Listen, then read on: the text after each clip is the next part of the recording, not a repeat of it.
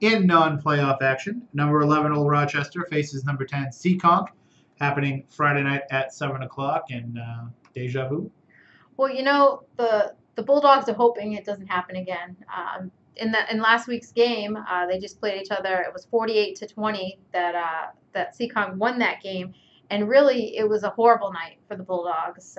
They had 6 turnovers in that game, and they really had no answer for Seekonk quarterback Brendan Smith. He ended up throwing for 398 yards and 7 touchdowns, and he did not have any interceptions in that game. Who is he, Ben Roethlisberger?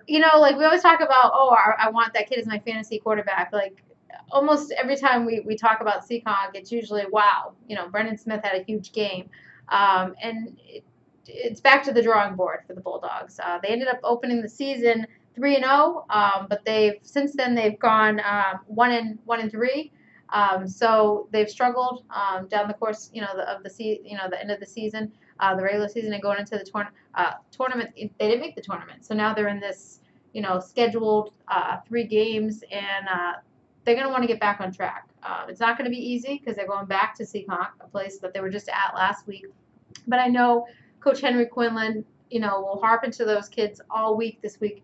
We got to get back on track. We can't let that happen again.